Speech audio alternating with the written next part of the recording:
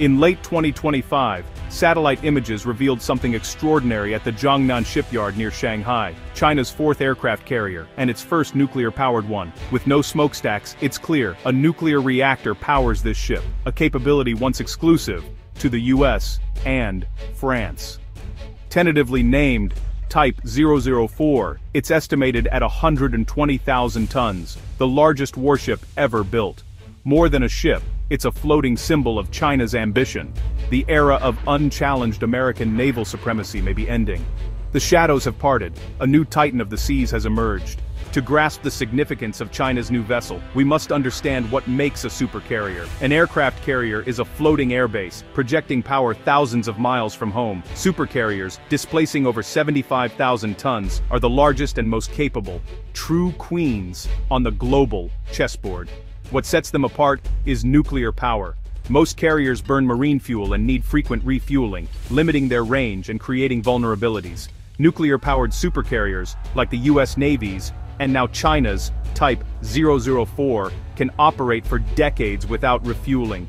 This gives them virtually unlimited range and endurance, able to appear anywhere in the world's oceans with little warning. The only real limit is resupplying food and munitions for the crew. This freedom transforms a carrier from a regional asset into a global one. Nuclear carriers are flexible, powerful tools of foreign policy, able to rapidly redeploy across oceans. Until now, this capability was almost exclusively American. China's entry into this elite club is a profound strategic shift. The game has changed. Details about the Type 004 remain secret, but satellite imagery and expert analysis reveal a formidable warship. Its massive size allows it to carry the world's largest air wing, advanced stealth fighters, electronic warfare planes, and anti-submarine helicopters. More aircraft mean more sorties, greater combat power, and stronger defense for its strike group. Nuclear reactors at its core generate immense electricity, powering advanced systems like electromagnetic catapults. These catapults enable smoother, more efficient aircraft launches, maximizing the carrier's air power. The ship's power reserves also open the door for future technologies, lasers, railguns, and other directed energy weapons. While not confirmed at launch, the Type 004 is built to accommodate these systems, future-proofing it for decades.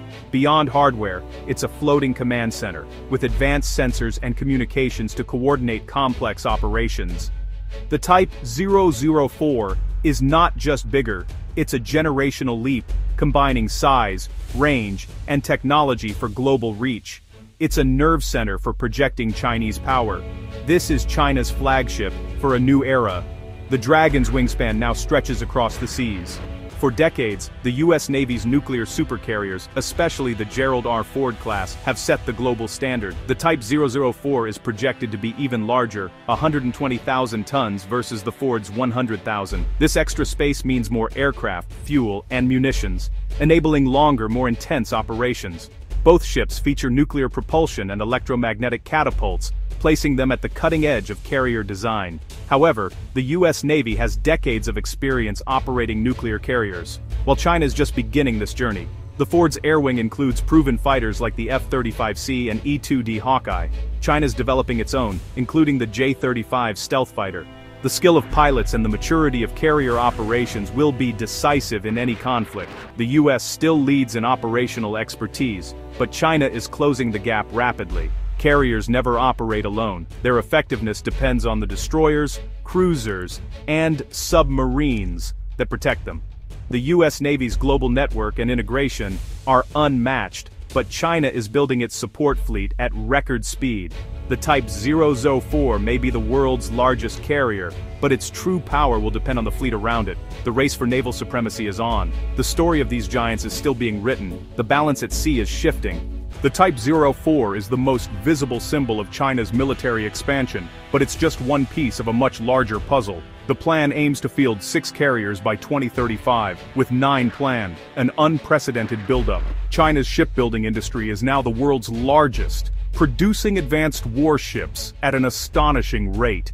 This expansion is backed by a formidable missile arsenal, including carrier killers like the DF-26 and DF-27. Designed to threaten large naval vessels from over 1,000 miles away. The strategy: make it too risky for US forces to intervene, especially around Taiwan. China is also building a global network of bases, from Djibouti to Cambodia, and exploring dozens more worldwide. This network will allow its Blue Water Navy to operate far from home, mirroring the US global posture. Alongside this, China is rapidly expanding its nuclear arsenal, on track to exceed 1,000 warheads by 2030. New delivery systems and early warning capabilities are in development.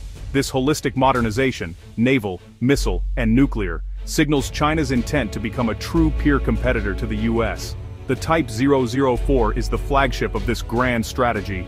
The world is watching.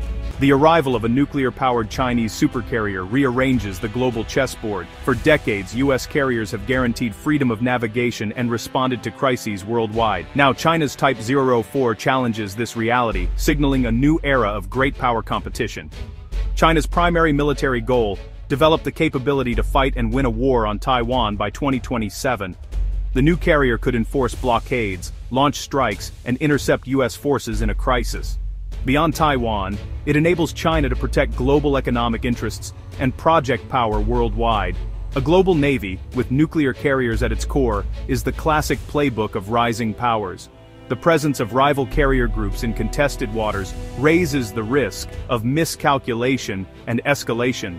The Type 004 is not just a military asset, it's a political statement. China is now a global player. The stakes are higher, the world more complex. The future of naval power is being decided now. The construction of a warship in a distant shipyard may seem remote, but its impact is global. For over 70 years, US naval power has underpinned the free flow of commerce, vital for the global economy. Over 80% of world trade travels by sea. Disruptions could trigger shortages, price hikes, and instability. The rise of a competing naval power introduces new uncertainty to these lifelines. A standoff in a choke point like the South China Sea could ripple through supply chains worldwide. This shift could also fuel regional arms races, as nations feel compelled to boost military spending. Resources may be diverted from social needs to defense, creating a classic security dilemma. The emergence of the Type 004 signals the end of uncontested American primacy and the start of a new era of competition. Careful diplomacy and strong alliances will be needed to manage this transition peacefully. The fate of a single ship is now tied to questions of war, peace, and prosperity for all. The balance of power at sea shapes the balance of our lives. This distant ship matters to us all.